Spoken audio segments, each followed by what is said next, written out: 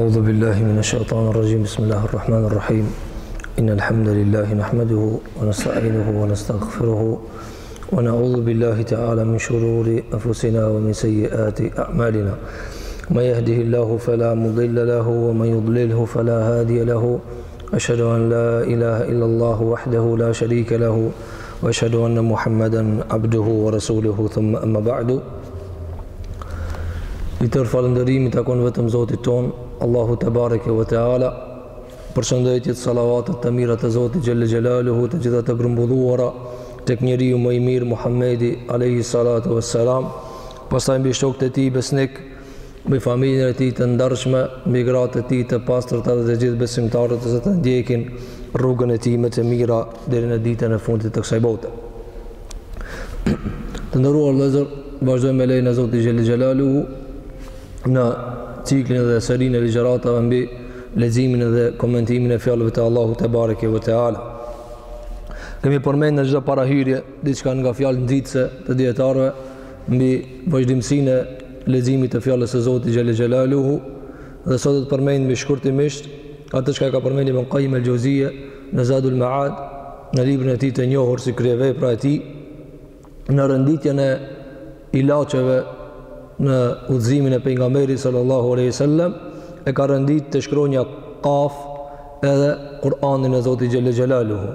Andaj ka thënë se nuk ekziston ndonjë sëmundje, qoftë ajo trupore, qoftë ajo shpirtërore, qoftë ajo e vezveseve, dyshimeve, në bindje dhe ide, nuk ekziston, pra me një fjalë përgjithshme, nuk ekziston sëmundje që ka mundësi me i rezistu fjalës së Zotit Gjelle Gjelaluhu. Andaj fjala Allahu te bareke ve teala shërben për shërimin e sëmundjeve të ideve të gabume, si janë ideja e kufrit, ideja e mohimit, ideja e rebelimit ndaj Zotit Gjelle Gjelaluhu, ideja e vezveseve. Krejt këto i shëron fjala Allahu te bareke ve teala. Gjithashtu i shëron edhe trupat, nga se ai i cili e ka shkaktu me kader sëmundjen, fjala e Zotit është fjale shkaktarit esencial të asaj smundje.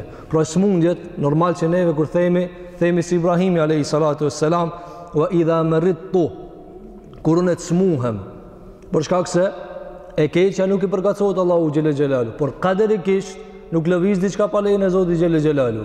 Andaj fjala Allahu Gjelle Gjelaluhu është më e fuqishmja çka ekziston, nga se është sifati Allahu Gjelle Gjelalu. Andaj fillimisht vëllezër ta dim se fjala e Zotit Gjelle Gjelaluhu nuk është vetëm për tu furnizuar me informacione edhe mbushja e kokës me informacione, por është çfarë?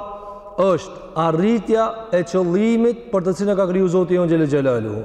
Andaj ne i vëgjejmë shokët e pejgamberit sallallahu alaihi wasallam nuk janë ngut në shtimin e informatave prej ajeteve, por janë ngut në çfarë? Janë ngut në gjallërimin e zemrës, qoftë edhe me pak ajete. Andaj le shërben si nxitës se leximi i fjalës së Zotit shërben për shërimin e zemrës, për shërimin e shpirtit dhe shërimin edhe të sëmundjeve trupore. Dhe se thotë Ibn Qayyim el-Jauziyje, e që mjekët normal nga jo muslimanët nuk e pranojnë këta, nuk e pranojnë, por se neve i besojmë fjalës së Zotit te bareke ve teala. Të nderuar vëllezër, jemi në surën El-Baqara, ajeti me njëherë pas atij të cilit kemi ngel, është ajet problematik në kuptimin e zbërthimit detajshëm të domethënieve të cilat i ka, e që neve do të mundohemi me sa do që kemi mundësi me thjeshtuar, ndërsa sa për informacion Sheikhul Islam Ibn Taymija është autori një librit të titulluar kështu: Tafsiru ayatin ushkilet ala këthirin min el ulema. Tefsiri disa ajeteve që u është përzier shumë prej ulemave. Të normale kemi për qëllim, jo tash po ato s'kan ditë na i dinë asenat. Kjo është xehel, kemi përmend për këtë mos i kuptojmë pra fjalë me bisht, apo çish e kemi has në shpesh në fjalë për shembull, po për çata ata s'kan ditë na dina. Kjo është fjalë me bisht e cila është argument për vetbegenisën e njeriu. Thotë Sheikhul Islam Ibn Taymija në titullin e librit ajetet që u anë përzirë shumë ulemave. Vazhdon titulli. Madje në shumë prej mufesirave nuk ekziston përmendja e tefsirit të sakt të disa ajeteve. Pra ka shujt një libër Shejkhul Islam ibn Taymija, dhe ju e dini se Shejkhul Islam ibn Taymija është i njohur për mufessir. Pra në gjitha të shkrimet e tij është mufessir. Por nuk ka shkruajt tefsir, të veçantë, nga se është mjaftuar me tefsirat e njohura të njerëzit, pastaj ku është përzit njerëzve u ka sharrua, por se është njohur me kuvetin e tefsirit. E ka një libër, është edhe në Majmu'ul Fatawa, se një numër i ajeteve, jo shumë, po një numër i ajeteve, shumë prej dietarëve të ehli sunnetit, madje edhe nuk e kanë përmend në libër kandin e saktë të tefsirit të këtyre ajeteve. Dhe Shejkhul Islam ibn Taymija i ka mahnit dietarët të se të kanë ardhur pas me shkrimin e këtij libri. E ajeti, prej grumbullit të ajetet se i ka sjellë në këtë libër, që janë ta themi të mjegullume, tefsiret e këtyre fjalëve, është edhe ajeti i cili vjen, ajeti 81 nga surja Al-Baqara. Muni me lexue, Shejkhul Islam ibn Taymija ka shkruajtur veçanërisht për këtë ajet. Dhe ka thonë, eshkelet ala këthiri minul ulema. Kjo ajet ju ka ndërliku shumë prej djetarve. Andaj neve me lejnë e Zotit Gjellë Gjellë du të mundohemi që të citojmë nga fjalët e ti, dhe se si a i shef kur të përzihen ajetet ku kthehet ilaçi, ku mirët ilaçi. Para se të kalojmë të ajeti dhe se ne ka përmend në ajetin surën Al-Baqara, ajeti 81, neve du të lexojmë edhe ajetin të adhejt të surës Al-Baqara. Thotë Allahu Gjelle Gjelalu në surën Al-Baqara, pasi përmendit 3 grupe të jehudve, tha Allahu Gjelle Gjelaluhu, wa qalu len të mesën naru illa ejamen ma'dude. Ata thanë, neve nuk na prek zjarri pos disa ditë. Allahu Gjelle Gjelalu në surën Baqara, jehudët i ndajti 3 kategori. Kategoria e parë, yasma'una kalam Allahi thumma yuharrifunahu min ba'di ma aqaluhu wa hum ya'lamun. Kategoria e parë, ata të cilët e lexojnë fjalën e Zotit që ashtu çisho, e dëgjojnë çisho, e ndrojnë, e shtrembrojnë, e mjegullojnë, pasi e kanë kuptuar mirë, duke qenë të vetëdijshëm. Kjo kategoria e parë. Që do të thonë, kategoria e parë nuk ka shtrembruar tekstin, e ka shtrembruar domethënien me ruajtjen e bazës dhe janë të vetëdijshëm për këtë shtrembrim. Kategoria e dytë, wa minhum ummiyun la ya'lamun al-kitaba illa amani. Dhe përmendëm se Sheikhul Islam ibn Taymija ka thonë këtë kategorinë e dytë edhe disa prej mufesirave nuk e kanë numëruar. U ka ik. Pra ka mufesira që këtë kategoria e dytë u ka ik. Dhe sa thotë Sheikhul Islam ibn Taymija, Allahu i ka dhënë 3. Kategoria e dytë, prej tyre ka ummiyun. Përmendëm çka janë ummiyun, të cilët nuk kanë nga leximi i librit pos shkronjat.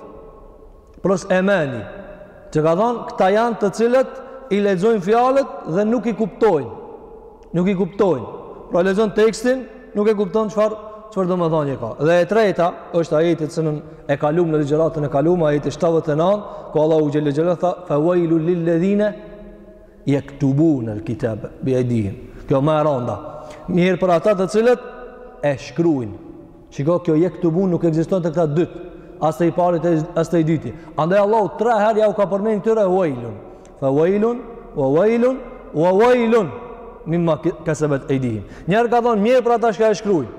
Pastaj ka thonë mirë për ata që shkruajnë dhe ka thonë mirë për ata që kanë fituar me këtë shkrume. 3 mirime, nga se këta janë kategoria më e vështirë. E çka i nxiti dhe çka u alejoi, çka u i bani trima me e bë këta, tha Allahu Gjelluar në surën Al-Baqara 80, wa qalu lan tamassana an-naru illa ayyaman ma'duda. Andaj disa dietar kanë thënë, hadha sebeb, që kjo ajet është sebebi atyne ajeteve të kalume. Cila është kjo? Shiko me vëmendje si na i shpjegon Allahu Gjelle Gjelaluhu gjithçka. Pra sebebin, pasojën, shkaktarin, pasojën, rrjedhojën. Krejt, na i shpjegon Allahu Gjelle Gjelaluhu. Çka ke sebeb që njëri me mor lapsin dhe me prek të vratin, me prek injilin, dhe tham, Sheikhul Islam ibn Taymija tha, mos më kanë ruajtja Allahut për Kur'anin, e prekin. Po sikur që se lexojnë, se kallzojnë çka ka, shpesh herë edhe e kishin prek. Po s'ka mundësi me prek. Për shembull, ai njeri I cili nuk e kallzon një ajet, e mshef një ajet, e mshef një tjetër. Ky veprim I këtij, sikur ti mundsohej kaderikisht me e fshi e kish fshi. Sa ajo është e fshi, po vetë se ekziston të tjetri. Andaj fjala e Zotit xhelel xhelaluhu len tamassana an-nar, çka do të thonë? Sebeb vëllazër. Ata thanë, neve nuk na kap zjarri pos disa ditë. E kjo është smundja. Kur ti hije njeriu kjo smundje, atëri ja lejon vetes. Për shembull, sa I thot, po unë jam të bëni krem, ama kena mu djeg pak. Ma'dude, të numrume. Dërsa dije se gjërat të numrume janë të lehta. Apo? A dhe Arab kur numrojnë diçka thonë, prit 2, 3, 4, pra është lehtë kur të numrojsh, që është me të numrume, apo? Dërsa kur është khalidin e fiha abada, e kjo dhem shumë. Allahu na ruaj. Kul attakhadhtum 'inda Allahi ahda. Thot Allahu xhalla xjalaluhu thuaj. Attakhadhtum 'inda Allahi ahda. Tani Allahu xhalla wala I ballafaqon me vërtetimin e kësaj fjale. Hajta këshir me ataman. Para kësaj në vëllezër, kanë thënë dietarët, shpreha e tyre len tamassana an-nar. Çfarë do të thonë len tamassana an-nar? Lems, më falni, mes është lems bir rifq. Kanë thënë dietarët, ata kanë thënë ka më na prek zjarri kështu but pak sa më na la. Qyshe përmendëm se përdorin njerëzit me na la, me shku mu la pak atje, pastaj mu kthye në xhenet.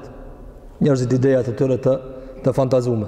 Ata thënë len tamassana an-nar illa, ka më na prek pak zjarri, por edhe shprehje në zbutën. But ka më na prek, pak ka më na prek çty edhe kalojna. Allahu xhelle xhelalu tha kul attakhadhtum 'inda Allahi ahdan falan yukhlif Allahu ahda. Por mu vërtetu kjo çka that, duhet më vërtetu një premis për para, një parathonje për para. Thuaj, a keni marrë besë prej Allahut? Pra mos pas ka me të prek zjarri pos disa ditë. A ke fakt për këta? Ke besë me Allahun? Nga se vetëm besa me Allahun e siguron piksojnë. Pra pse ti ki me dalë prej zjarrit? Kam besë. Ka që ka me nejtë. Allahu tha, em të kuluna ala Allahi ma la ta'lamun. Apo po flisni për Allahun ata çka nuk e dini. Andaj thot Ibn Qayyim el-Jauziyje, hadha ilzamun. Këso I thojnë me të mbështet për muri. Okjo. Pra kur janë, për shembull, çka përmend Allahu xhan surën Tur për krijimin. Apo krijimi I njerëzve argumenton për krijuesin. Ka thënë Allahu xhelle xhelaluhu, am khuliqu min ghayri shay'in am humul khaliqun. Tha Allahu xhelle wala. Ju ekzistoni? Po.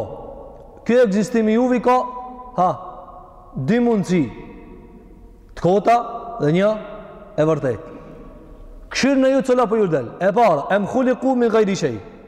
Po kthehemi këtu vëllezër, po shkojmë këtu, zhvendosemi që ta kuptojmë çka do të thonë ilzam. Lazim është me ta bë patjetër zgjedhën një pi dyjave. Apo për shembull kemi përmendur te gjykimet e pejgamberit sallallahu alajhi wasallam se ekziston në gjykatët e pejgamberit sallallahu alajhi wasallam, në gjykatën islame, ilzam, detyrim I pashmangshëm.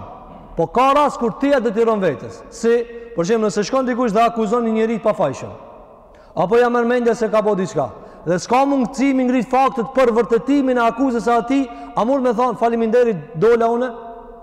Mos I spomujën me I bind njerëzit dhe me fakte apo gjykatën se ky është I akuzuar, a ka mundësi me thonë po dal? Jo, gjykata thot hadha lazim. Tash o e be për ket o ti. Se ti e ngarkove vetë. Andaj këso I thonë lazim, e ilzamu me detyru me zgjedh njënën prej dyjave. Allahu tha, a janë kriju pikur gjohiqit. Pra, pa ekzistenca e kanë dhirë ekzistencën. S'mundet. Kjo është e pa logjikshme. Nuk e kap as një lloj mendësie. E dita, em humul khaliqun. Apo vetë kanë kriju vetën. A mund është mi thonë foshnës, a mëse ki kriju vetën ti? Qatë përgjigjet? Lunë me ti, me shuplaka, shtu ka pak. A mund të më kanë që ki krijuës? Andaj Allahu shikoj si I fol mendjes.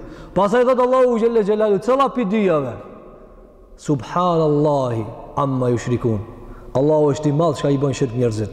Që Allah e madhron tash vetë, cila për ju? E kësa i thënë gjuhën arabe vëllezër ilzam. Kush don me u zgjeru e gjenë të cilat që fjalën ilzam. Tani Allahu këtyrve ju bën një ilzam, një detyrim pashmangshëm. E para, a keni më dalë për zjarrit? Po. Njëna prej dyjave. Njëna prej dyjave. E keni marrë besën prej Allahut, e nëse keni besë prej Allahut, Allahu se thën besën. Tani, a kanë besë ato prej Allahut? Duhet me vërtetu. A ki besë? Se ti ki me hije, ki me dalë prej zjarrit? S'ka, kërkush ka pas prej tëre besë. Pro, emër me mbi emër, ti biri filanit, ti ki me hi pak ki me dalë. Ti ki me hi pak ki me dalë. Ma dje kundër të shof me hadithin e pejgamberi sallallahu alaihi wasallam, ku ka thonë pejgamberi alaihi salatu wasalam, bel tem kuthune fiha, do të rrini aty për gjithmonë. Hadithin në rastin e luftës të Khajberit, do ta shohim. E para është, keni besë si ta keni nxjerrne. Pra, marrveshje me Zotin se ke me dalë për zjarrit. A ju ka hi kjo shubhe sot muslimanëve? Ju ka hi? Po, kena me dalë. Po, gjunaqar jena. Po, s'falmi, po, kena me dalë një ditë. Kjo ka arë. Ka thonë sallallahu aleyhi sallam, letet të biunne senen e ledhine kenu qablekum. Do t'i ndjek një gjurëmët. Senen, që ka do më thonë? Sen, ligjë, normë, zakoni pashmangshëm. Do t'i ndjek një ligjët e atyre të cilat kanë qenë para juve. Qysh kanë thonë ato dhe sot thë njërzit. Ando t'i gjenë shumë fjallë të muslimanëve janë ngjashme me gjehudit dhe krishterëve. Ka i kanë morë? Për i tëne. Po, kena me dalë një ditë. A i tjetëri është sakrifiku për neve. Isa i është sakrifiku për neve. Apo, si këta jutë, kena me dalë një ditë na. Pas edhe Allahu Gjellë Gjelaluhu, em të kuluna ala Allahi ma la ta'lemun. Dhe detyrimi i dytë cili është, nëse i bje i pari, bje sigurisht, i dyti është, apo mos po folni për Allahun pa dije. Cëla, anë gjdo vëzër ma në menta, gjdo kush i cili thot, na kena me dalë. Kjo pite folë si dëri të pa fund. Përveç pejgamberi se më kërka folë me emër me mbi emër. Ebu Bekrin fil gjenne, Umarun fil gjenne, Uthmanun fil gjenne, Alijun fil gjenne, Ebu Talha fil gjenne, Ebu Ubejde. Këto janë me emra vëzër. Këto pa tjetër. Po tjertë, kër thoje, unë inshallah në gjennet. Andaj Abdullah ibn Mes'udi e kanë dalu me thonë, unë jam mu'min. E kanë bëjë, pëse ndalon me thonë, unë jam mu'min? Ka thonë, feshhed ala nefsike bil gjenne. Atër thu jam gjennet. Pra me thonë, unë jam besimtar. Ka dalim, besimtar musliman. Besimtar, pra të Allahu, atërë thu jam gjennet. E qysh me thonë jam gjennet? Dikush të tajgjerë plakën? E marveshjes? S'ki marveshje. Andaj e para është, gjdo kush i cili na thot neve, apo na thojna për vetëm, apo nefsi jo të thot, po ti gjennet lije. Veç koha, atër thuj vetës, në gjerë marveshje. Ku të shkru në ty, se që, ti veç ka met me hije. Azra Allahu në rujtë. E na përmesov gjendje dhe gjendje në zemrave tona. E dyte është, pa tjetër, nëse se nëzirë marveshje, em të kulun alë Allah, pëse për folin për Allah unë që ka zdini. Andaj ishem se shumisa njerëzve flasin për Allah unë që ka zdini. Po Allah, ki ka dek në atën e gjuma rahmetlia, sigur të kije. Edhe një talkin edhe, pak për hoxën, pak për, edhe, wallahi njerëzit pak me mendue. Kush ka drejt përveç Allahu gjele me falë dikan, apo me e përgzu dikan. Sahabët e pejgamberit sallallahu alajhi wasallam kur kanë pa dikan duke tregu trimni dhe duke tregu ngadhnim mbi armiqtë e pejgamberit alayhi salatu wassalam, kanë thënë për dosha kanë dhënë ebshiru fel yubashir bil janna, le takzoje xhennetin. Për shemb ka kella kurse si derisa për një rob pejgamberit sallallahu alajhi wasallam, rob e ka pas, e ka shlu, ka luftu dhe ka ndru jetë. E kanë thonë, e gëzoft ki robi për jëmë sëmë gjennetin. A i tha, ja valla. Dhe thot sahabia, kur tha për jëmë sëmë, jo valla, shkove e ndjeka. Mësëm nuk thot, jo valla, mës me pas diçka. Kur shkove e gjeta, e kishte vjedh një plaç të luftës, e kishte bo hazër. Se në luft dhe dhe shka bo njërzit. Luft ka, ka trahur, rëmuj. Edhe ati, që të 1.000 euro të mijat janë. Një ditë për ditë e pejgamberi sa me qoj njani me mledh zeqatin. Dhe kur u këthi, ja u dha pasuri që ka i kështë mledh për një fisit e arabëve prej zeqatit, edhe një pjesë e ndajti, për veti. Tha kjo pjesa, tha këtë ma ka ndonë muhedije. Tha pëse snejtet i të shpia me ti pru hedijet? Keni pa dikush? Shkon për shembull në emër të muslimanëve, lip apo ndihma, edhe ku të vjene 70% hedia atij, 30% është për musliman. Po pse s'mejt e ti të shtëpia takshirmi atë vjen hedia? Andaj ta mësram, e pse do njerëz sporin të shtëpia me ju ardh hedijet? Ha? Andaj ja morket pejgamberi sallallahu alaihi wasallam. Andaj vëllezër, nuk ka kurkush garant për Allahu xhelle xhelalu. Tha Allahu xhelle xhelalu, am taquluna ala Allahi ma la ta'lamun, apo mos po folni për Allahun diçka çka s'dini. Pastaj tha Allahu xhelle xhelalu, e tani ky ajeti çka vjen tani, çka e lexojmë, është ajeti që thash Sheikhul Islam Temi ka shkruar libër ayat ushkilat. Ajete që ju kanë përzi shumë prej dietarëve. Thot bela, thot Allahu xhelle wala bela men kasaba sayyi'atan wa ahatat bihi khati'atuhu fa ulaika ashabun nari hum fiha khalidun. Thot Allahu xhelle xhelaluhu bela. Çka është kjo bela, vëllezër? E gjeni në Kur'an shpesh, bela, kella. Është mirë njeriu mu ndal me këto harfe. Ka libra të shkruajtura mbi harfe. Ibn Qayyim el-Jauziyja ka një libër 4 vëllime për çdo harfe. Wavi, çka do të thon Kur'an wavi. Çka do të thon bel, kella, ha? Këto janë feja, kemi përmend, se luajn shumë rol të madh. Çi kjo bela, vëllezër, erdhon këtë tash kanë fol pa harrë jehud. Veç kjo bela, kanë thënë dietar bela është bel lil idrab. Darba me mshu, apo? Darabehu. E mirë, djetarë ka thonë, që kjo harf, që kjo lidhse, është lil idrab. Që ka do më thonë idrab? Do më thonë kështu. Kanë thonë, arabët, idrab i thonë, kur e merë monedën edhe e godit me vull. Skalit në ta një loj vulle. Bela, do më thonë, vull, se që kjo sot që shtu, po këshirë ta shtu shë. Kjo është bela. Pro, vull, se këtë që kjo shka u folë, është jo, po kjo që ka vjen. Andoj shiko Allahu Gjelluala tha, ata thanë, kështu, thëtë Allahu bela. Jo kështu, po tani që është vjen. Andoj fjalla Zotë Gjelluala, bela, do me thanë, lidhse e cila mohon të kaluarën dhe vërteton me fjallën e cila vjen e radhës. Kur'an dhe zërë mrekullim këto shpreje. Andaj zban me i kalu shpejt këto. Nuk ban me i kalu shpejt. Bela, men kesebe se jieten. Kushdo që kesebe, fiton. Kesb, i thojnë me fitu me dorë. Apo çdo sen që njeriu e ban me lëvizjen e vetë. Që do ta shohim se ky ajet vërteton, se njeriu hin xhennet apo xhenem me sebepin e veprave të veta. Andaj dietar kanë thonë, mëshira Allahu xhelal e cila shtin njeriu në xhennet, e ka një sebep. Fese ektubuha lilladhina yattaquna, kemi shpjeguar detajisht ajetin surën A'raf, se njeriu s'ka mundësi me mohu sebepin. Ka thënë Allahu xhelal në Kur'an sura A'raf, do t'ja u shkruaj mëshirën, lilladhina yattaqun, për ata që kanë takvallok. Pra takvalloki është sebepi i rahmetit. Keni pa për shembull, pse na duan këto vëllezër? Se për shembull gjenti njeriu s'punon kur gjë për Allah, s'punon asnjë farz nuk e kry. Thotë pse ti mos ke me himë punët e tua dhe mundosh me ta zon krye. Thu jo, s'kam me himë punët e mia. Ama ka mundësi jam t'i bëj do sebepe, mëshiron Allahu për të sebepe. Jo që unë himë punët e mia. Apo dhe Ibn Qayyim ka thënë kjo është sikur shembulli i atij i cili ka do pare, do me ble një artikull. Artikullin nuk është mbaras vlerë me pare dhe madhin që ka zatënon ky. Por ky shitësi thot, berëm diçka të ta jap. Berëm diçka. Jo që janë vlerë, po berëm diçka. Ka thonë, kështu është shembulli i xhennetit me veprat. Allah thot, bjerë diçka që të themi që e ke bo me punën tane, ama hiq pa punë, ebeden, asnjëherë. Andaj tha Allahu Gjellu Ala, bela, pra nuk është që shtatë, por është qështu, men kesebe se ji eten, kushdo që fiton, se ji eten. E ku është vëllezër problemi të që ajo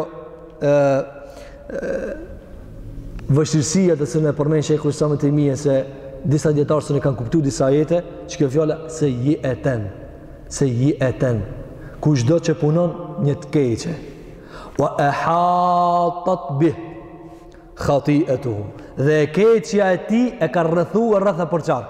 Pra e ka rreth e përçark, ju ka bërë mur gabimi i tij. Fa ulaika ashabun nari, këta janë banor të zjarrit, hum fiha khalidun, ata në zjarr janë për gjithmonë. Pastaj Allahu xhallahu vazhdon ajeti 82, walladhina amanu wa amilus salihati ulaika ashabul jannati hum fiha khalidun. Ndërsa ata që kanë besuar dhe kanë punuar vepra të mira, ata janë banorë të xhennetit, ata do të jenë aty për gjithmonë. Kjo edhe dhe zërthash është pak i ndërlikum. Pse është i ndërlikum? Sheikhul Islam Ibn Taymija në këtë libër, mund ta gjeni në vëllimin e 17 të Mejmu'ul Fatawa, dhe është në këtë libër që në thash, tefsiru ayatin ushkilat ala kathiri min al ulama hatta khafiya as-sawabu fiha, derisa është humb e sakta në këtë domethënie të këtij ajeti. Cila është, ti kthehemi historikisht pse ka ardhur të problemi dhe pse Sheikhul Islam Ibn Taymija thotë shumë dietar se kanë përmendur as tefsir kanë e saktë të këtij ajeti. Sepse Allahu xhelle xhelaluhu fjalën sayyi'atan këtu e ka prut pashquar. Tu ka nevojë pak për gramatikë dhe s'kemi mundësi kur qish mës me shpjegu ndryshe. E ka prut pashquar që do me thonë se përfshin çdo të keqe. Ha? Të kishton për shembull Allahu xhallahu ala bela men kesebe as-sayyi'ata, thot Ibn Taymija, ishin liru bisikletit. Po kur ka thonë kushdo që fiton çfarë do të keqe, e kjo e ka bërë problem të madh vëllazër. Pse problem? Nga se ka thonë eshbehe qaul al-khawarij, sepse qështu me qësi ajete janë kapë khawarijt, dhe djetarët shumë prej tërë janë tut që mos po bim fjallë tëne, edhe kanë fillu me gjetë format justifikimit të fjallë. Cila është kandi? Khawarijt që ka thonë? Gjdo e keqe t'i shumë kitë mirat, gjdo e keqe, gjuna, t'i shumë kitë mirat. Dhe Elisoneti ju ka dalë karshi, ka thënë jo ketë të këqijat, po shirku dhe kufri i qartë. E tani këtu ka ndërlikimet shumë ta himje njëra me tjetër mesele, dhe a ki pa njërës shpesh, thash, a ke as ke, nga se janë mesele të holla, dhe kuro meselja e hollë, dhe ka shumë, që shi bashkon? Duhet studim, i thukt dhe i përpik. Andaj thonë Sheikhul Islam Ibn Taymija, për shkak se fjala e xhavarijve, ka thënë se çdo e keqe, për shembull xhavarij vëllezër e kanë prej mendimit, kidhbe, një rën këtë imanin ta merr. Domthon mbet gjatë për gjithmonë, një herë me rën. Një herë me bë moralitet, gjithmonë zjarr. Ka thonë nuk na intereson neve e shuar apo pa shuar. Se i e. E tani thotë Sheikhul Islam Ibn Taymija, tu ka ardhe pa shuar. Ndërsa në fund ka ardhë Khalid, hum fiha khalidun, ata do t'jenë për gjithmonë. Ata do t'jenë për gjithmonë. Andaj thot, shumë prej mufesirave nuk i kam përmenë shumë prej fjalëve të selefit se që kjo e keqe është edhe gjunahi. Duke dash mi hik këtë fjalëve të itharëve të bidatit dhe i kanë ra shkurt duke thonë kjo e keqe është shirku. Thot edhe pse është për qëllim shirku, po nuk përjashtohet më kanë edhe gjunahi. Dhe ka pru argumentet shumëta. Sikur që është, ka thonë pejgamberi alayhi salatu wassalam, men fatet hu salatul asr. Kujt i humb namazi i qindis. Hadithin këtë e dim. Kisha ka thonë, habita amelu. Këtë puna i shkon zhuq. Ka thonë, ky hadith, ky ajet e të ngjashme janë siklet. Janë siklet për shumë prej djetarëve. Andaj thotë Sheikhul Islam Ibn Taymija, për shkak se ajeti ka ardhur i pashuar në të keqe dhe ka ardhur me përfundim khalidun, hum fiha khalidun, ata do të jenë për gjithmonë, thotë i kanë shmang përmendjet e fjalëve të selefit si Hasan al-Basriu dhe fjalët të sahabëve që kanë thënë, këtu është për qëllim dhe gjunahi i madh. Pra ka mundësi gjunahi i madh këtë punën me ta huq. Thotë Sheikhul Islam Ibn Taymija tani. Thotë janë tut shumë prej mufesirëve me thonë që këtë fjalë. Por janë tu shkurt me thonë, s'ka gjunat që ta hup këtë punën. Thotë që Hoxhë Qëndrim, çka ka të keqe me thonë çështu? Ka gjunat që ta hup këtë punën. Do ta shohim. Para se me vazhdu të ndërrua lezër me i shpjegu e format që ka shpjegu e Shekhu Islam Tejmije dhe djetarët, neve duhet ta citojmë një fjalë të Shekhu Islam Tejmije në këtë çështje, ku është një lloj rregulle që ne përmend te kjo libër, mbi format se njeriu nëse nuk i përmbahet këtij rregulli, s'ka mundësi me gjetë vërtetën. Thotë Shekhu Islam Tejmije, rahmetullahi alej, mbi çështjen e tefsireve të ajeteve të cilat janë të ndërlikuara për disa njerëz, thotë was-sawabu. Mora men, rregulli vëllezër është më i rëndësishëm se sa konkludimi. Ha? Rregulli mbi të cilin konkludohet, baza mbi të cilin konkludohet, aparati është më i rëndësishëm se sa konkludimi. Andaj ju e gjeni për shembull dietar thonë Ibn Hazmi ja ka çollu shumë mesele. Ibn Hazmi ja ka çollu shumë mesele. Por rregullat mbi të cilat niset ai janë gabim. Ha? Por shembull Sheikhul Islam Tejmije thot Ibn Hazmi ja ka çillu kur ka thonë se lanja namazit është kufër të nxjerr nga feja. Por rregullin mbi të cilën e ka ndërtuar këtë fjalë sot tamam. Se ai nuk e ka imanin vepër. Është interesant. Shembull Ibn Hazmi thot kush e lën një namaz del pi feja. Një namaz me qëllim me vedije e lën. Dhe nuk është për qëllim bashkimit. Pra e dini lanja kemi shpjeguar të lanë së namazit. Dreka i kindia bashkohen. Pra nuk e fal drekën masi të ketë hi akşami. Kjo është lanje. Thot Ibn Hazmi ki tarake faqat kafara, ka bo kufër. Thot po ki kur ka thonë çështu, jo që i beson rregullit se imani është vepër. Andaj shiko Sheikhul Islam Tejmije ta gjenë edhe defektin ka e ke ndërtu, edhe pse thot ja ke qollu përfundimit, po s'ja ke qollu rregullës. Andaj me ndërtu formën e të mendumit si sahabja është shumë më e rëndësishme se sa e me pas përfundimin si sahabja. Andaj hadithin që kanë dhënë Imam Tirmidhiu nga pejgamberi sallallahu alaihi wasallam dhe Sheikhul Islam Tejmije argumentohet shpesh me këtë hadith, ka thënë pejgamberi sallallahu alaihi wasallam men qala fi al-Qur'ani bi ra'yihi fa asab faqad akhta'a. Ka thënë pejgamberi sallallahu alaihi wasallam, disa dietar kanë thënë sahabët, Sheikhul Islam Tejmije bën se ka thënë pejgamberi alayhi salatu wasalam, kush thot në Kur'an me mendjen e tij fa asab dhe ja çollon. Pra për shembull njëri e çel ajetin, çu shohë çka ajet çështu. Po ky veç që ka thonë rajme mbil gajb, e gjumë, çështë do të më kanë, dhe ja çollon. A mund, po tash, po t'ja alim koke, hajde të mësojnë apiti. Tha për nësam, fa akhtae, ka gabu se s'lejot me fund. Dikush do po ja çollova, po shka lidha ja çollova se çollova. Do njerë me gjujt shtu, me gjujt, që i themi neve kuturo, a ja çollon drejtën në objekt. Ka mundësi, por çdo me thonë se ishi qytetari mirë, çdo me thonë se t'lejot me gjujt. Andaj Sheikhul Islam Tejmije vëllezër, në librat e tij mundohet me eduku në vendosjen e mentalitetit të sahabës. Andaj thot Ibn Hazmi ja ka qollu në disa konkludime, po nuk ja ka qollu në formën e të mendumit. Në formën e të mendumit. Ndërsa thot katër medhhebet ja çollojnë gjithmonë në formën e mendumit. Domthonë Sheikhul Islam Tejmije e sheh Ebu Hanifën, për shembull, i cili shumë prej fjalëve që transmetohen, a e fut imanin, a e fut veprën në iman apo nuk e fut, apo Sheikhul Islam Tejmije shef këtë më të fuqishëm se sa Ibn Hazmin, edhe pse në përfundimin ndoshta ky del më i mirë ndonjëherë. Pse? Se thot ky mendon si imamat e mëdhoj. Ky s'mendon si imamat e mëdhoj. Është shumë më rëndësi vëllezër mentaliteti me të punu si sahabijut. Është shumë më rëndësi pra aparati me ta lexu si sahabijut, edhe pastaj me huç. Kjo më e lehtë se sa me ja qillu ama mentalitetin e kitë Aristotelit. Është e qartë. Pra më mira me mendu si Ebu Bekri e mja huq, se sa me mendu si Aristoteli dhe Platoni edhe mja qëlluhe. Dhe ato ja qëllojnë dhe njëherë.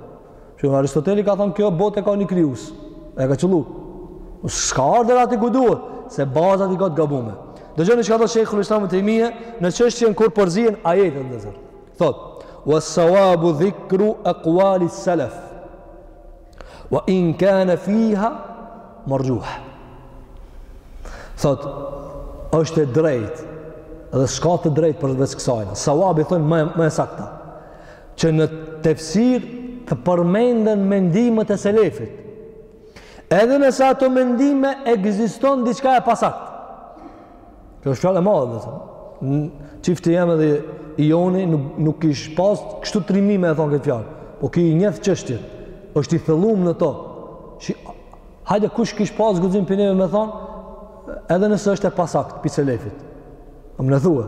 Edhe nëse Aliu ja ka huça, mund thuçë kështu. Na tani kemi dëshmendur thonë atë po folin njëri tamam që merr vesh, s'on thot. Pse thot ky? Se i njeh çështjet, i njeh shumë mirë. Thot, më e sakta dhe e sakta është që në tefsir përmenden fjalët e selefit edhe nëse në to ka diçka të pasakt. Fa hiya awla min dhikri aqwali al-mutaakhirin. Është më përparësore se sa përmendja e mendimeve njerëzve që vinë më vonë pas gjeneratës së selefit. Wa in quddira an dhalika al-qawl da'if. Thot edhe nëse supozohet se fjala e parë e selefit është e zaift, e dopt. Pra tash i ki dy fjalë. E të shpjegoj një ajet. E keni fjalë gjeneratës 4, 5, 6, 7, 8 e më radh, dhe i keni fjalë gjeneratës parë, 2 dhe 3. Këto janë selefit, këto janë më vonshmit. Tani, me krejtë të rregullave të shariatit, një fjalë dikujt pi selefit s'përputhet me ajetet. Vjen nuk është e saktë. Dhe vjen një fjalë më vonë dikush e ka thënë, do është e saktë. Çka thotë Sheikh Islam Timi? Ma mirë është me përmend këtë. Edhe pse ja ka shëllu këtë tjetër. Mentaliteti është shumë e rëndësishme. Andaj na nuk bëm mugut çyshke. Është me rëndësi me ndërtu mentalitetin e sahabijut, mentalitetin me të cilën janë edukuar nga shkolla më e madhe sahabët nga pejgamberi jon sallallahu alaihi wasallam. Thotë Sheikh Islam Timi, "Fal hujjatu tubayyinu da'fa." Kjo fjallë është shumë e madhe. Vetë fakti që ka prezentohet, brenda e ka dobësien.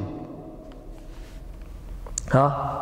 Pra gjdo sen që ka prezentohet si fakt, brenda e ka dobësien. Që shqivje kjo?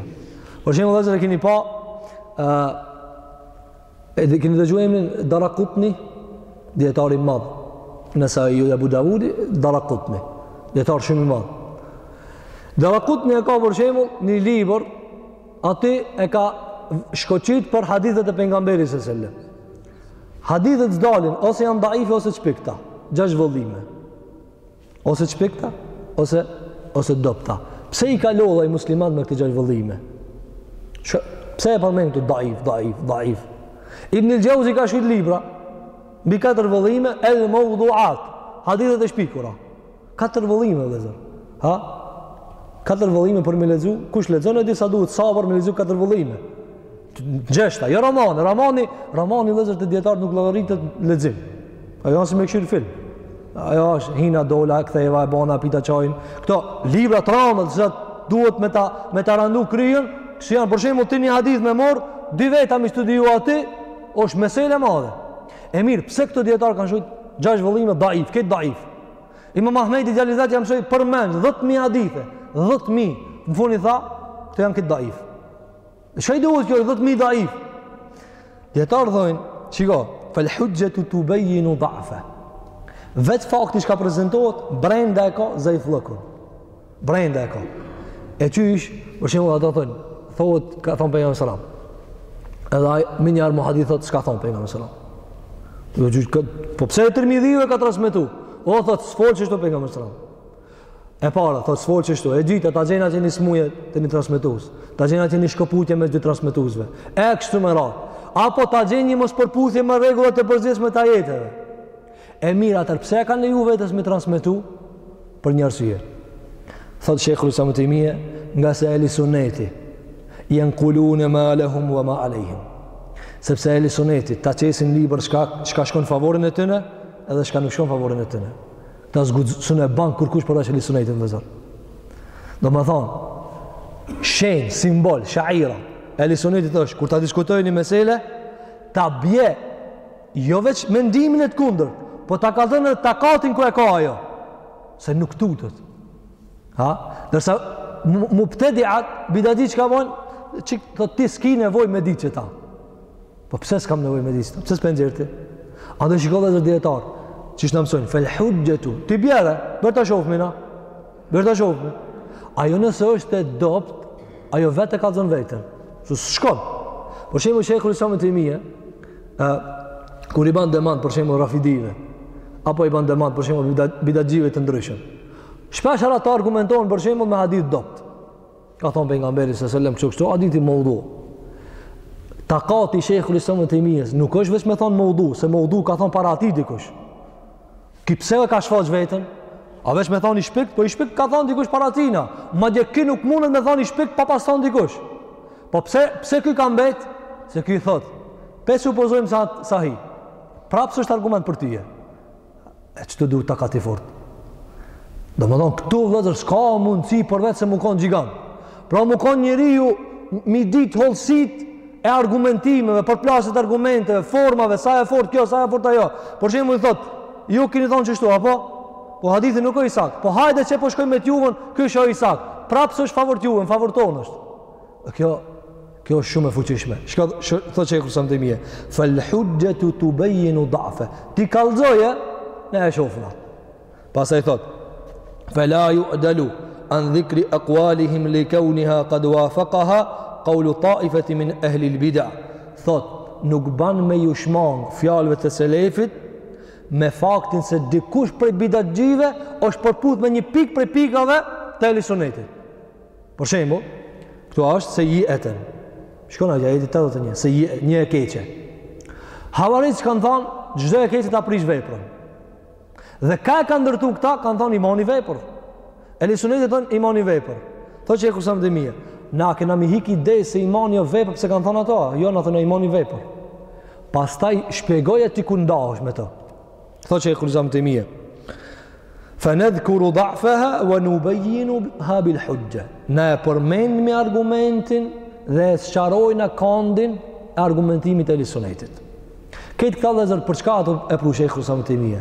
Se fjala Zoti Gjelle Gjelaluhu, bela men kesebe sejji'eten, a ka mundësi me përfshi gjunahin? Ka mundësi. Edhe pse thot, më e sakta është, ajo është shirku në Allahun Gjelle Gjelaluhu, cila i shman krejta veprat, Allahun arrujt. Pastaj kanë diskutue se si ka mundësi me u largue kontradikta nëse shpjegohet me gjuna.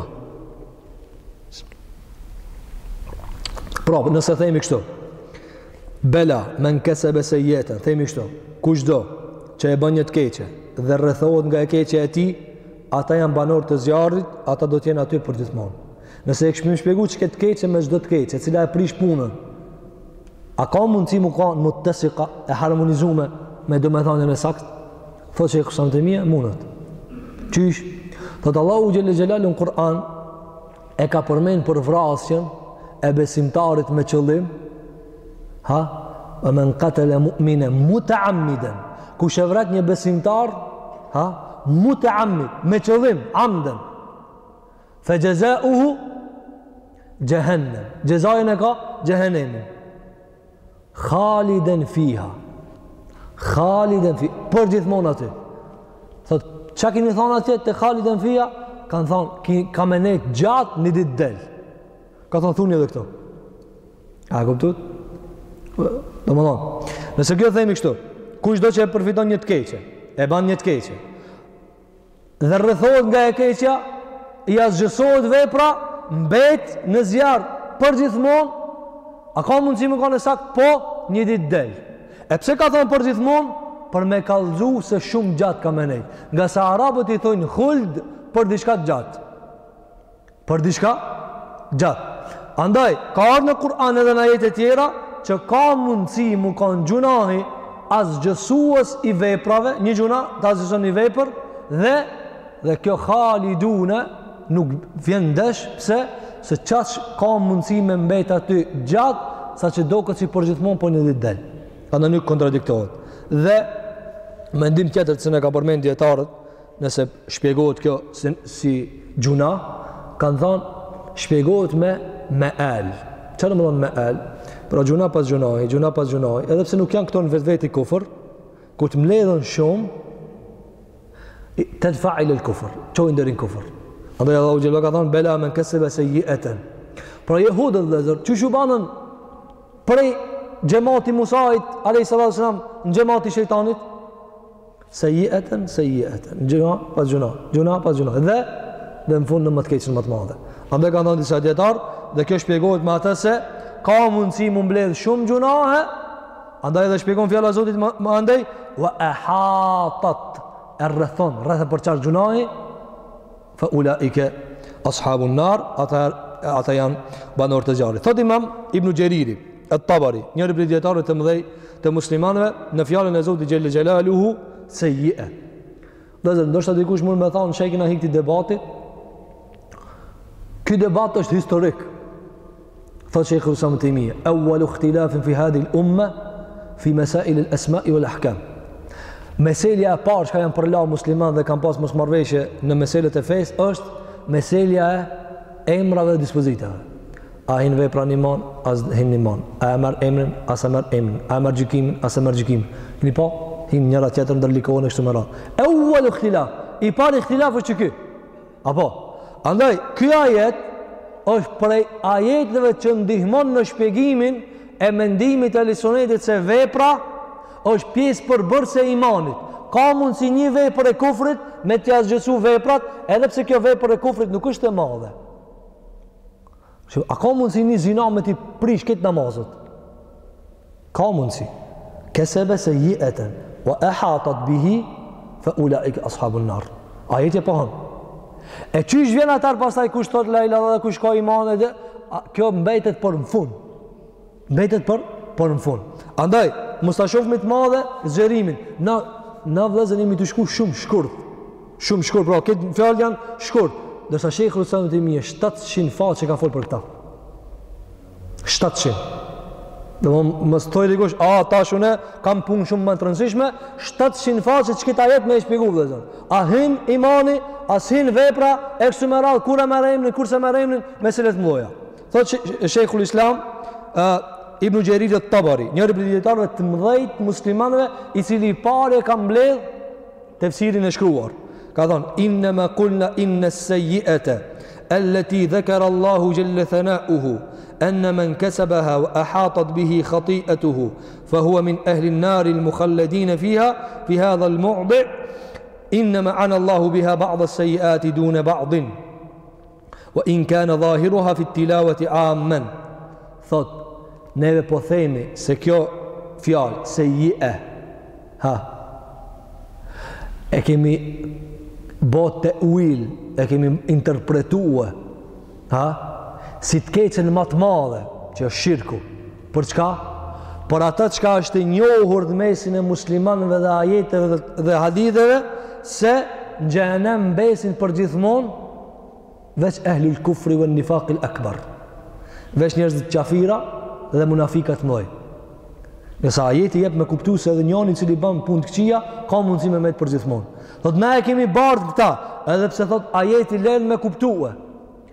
Shikova se prej shekullit të dytë, të tretë falni, ky siklet ju ka një ulemave. Çish më shpjegoj këtë ajet. Andaj sheku sa ndemie se ka tepru kur ka thonë, ky ajet ju ka përzi plotve. Është ajet shumë i ndërlikuar. Thotë Sheikh Ibn Gjerir at-Tabari, bi anna ahla al-iman la yukhalladuna fiha wa anna al-khulud fi an-nar ahli al-kufr billahi duna ahli al-iman fa inna Allah jalla thana'uhu qad qarana bi qawlihi. Thot Allahu xhelala ka përmend se vetëm banorët e xhenemit janë vetëm ehlul kufri dhe përgjithmonë në xhenet janë njerëzit e imanit, ndërsa Allahu te bareke ve teala thot më njëherë pas saj e ka pru imanin për me kallëzu se këtu është shirku. Por pse është gjithë ajet shirku? Se thot se ka armas walladhina amanu. E që argumenton se është shirku. Dhe i ka përmend Allahu xhelalu jehudët për me kallëzu se është shirku. Pra Sheikhul Islam Taymija po hën se shirku është këtë ajet. Kemi qartë, thot Allahu xhallahu ala, bela men kasaba sayyi'atan. Sheikhul Islam Taymija thot, po shirku është. Po a ka mundësi mu kanë diçka tjetër? Ka mundësi. Sigur që është hadithi i lanjes namazit të ikindis, ta humb veprën. A ta humb veprën? Ka mundësi me ta humb veprën, dhe si që është çështja e vrasjes e besimtarit qëllimisht. Ka khilaf në mesin e muslimanëve. A ka mundësi me hu qëket vepra ati cili e vret një besimtar qëllimisht? Pra e di që e musliman dhe e vret qëllimisht. A ka mundësi ki me dalë për xhenemit, diskutojmë është të dietarët. Pse? Nga se diskutojmë për shtytsin e vrasjes. Nëse pak i ka hi inati imanit, pra i ka hi urrejtja imanit, atër këti ka mundësi mu përli me kufër.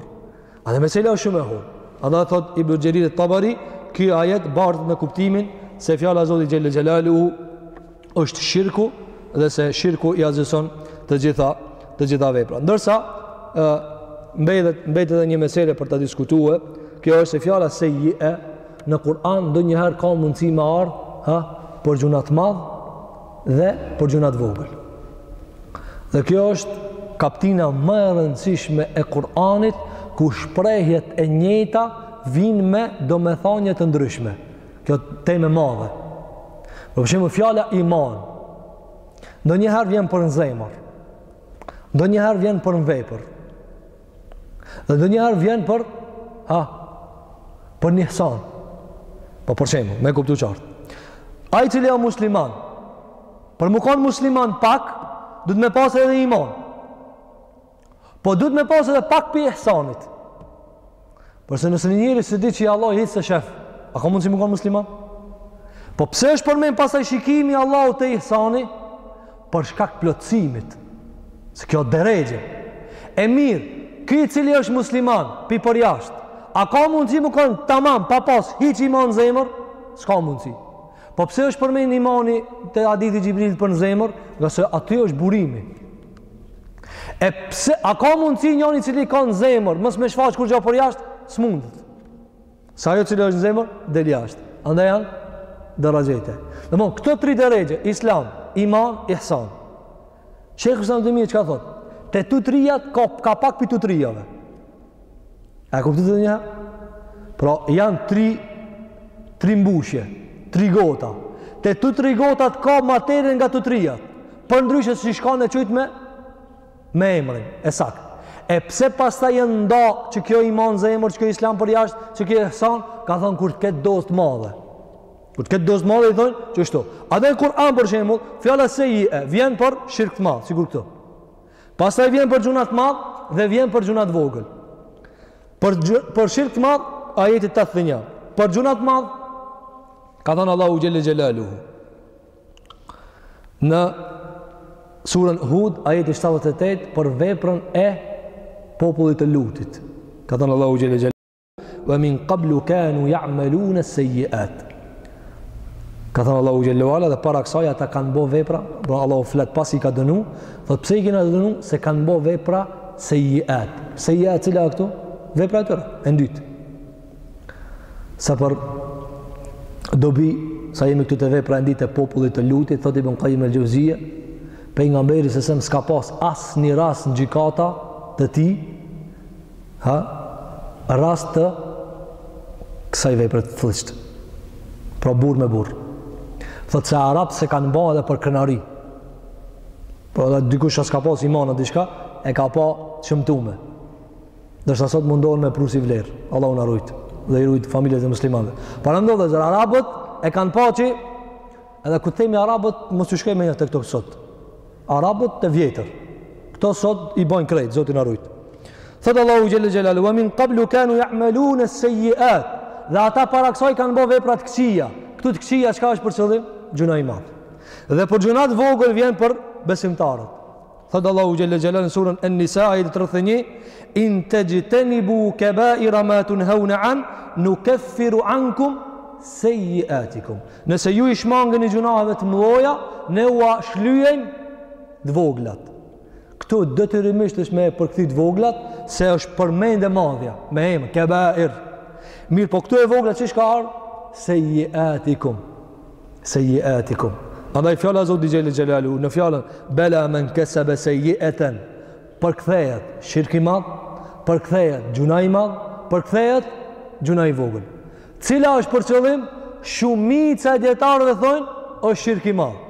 Sheikhul Islam Ibn Taymija intervenon, thotë mundet më kanë gjuna i madh. Pra mundet me përfshi këtu edhe gjunain e madh. Madje mundet me përfshi edhe gjunain e vogël. A mundet me përfshi edhe gjunain e vogël? Ka mundësi me përfshi edhe gjunain e vogël. Shembull, Ibn Qayyim el-Jauziyja ka thënë, Ekzistojnë do gjunahe në efektin negativ të njeriu janë më të rrezikshme se sa disa gjunahe që kanë sankcion të jashtëm. Si? Që më ka, i dini, gjunahet janë 3 shariat. Shariat, gjunaj i cili kanë shariat sankcion, zinaja, alkoholi, vjedhja. Sankcion ka. Akuzimi, këto kanë sankcione. Do më thonë sankcion dhe zërë me pas gjykat islam e kip shpaguhet për këtë dunja e para. Lloji gjunajt i cili sankcionohet. Lloji gjunajt i cili nuk sankcionohet fare. Po veç ka kërcënim në ahiret. Dhe lloji gjunajt tjetër,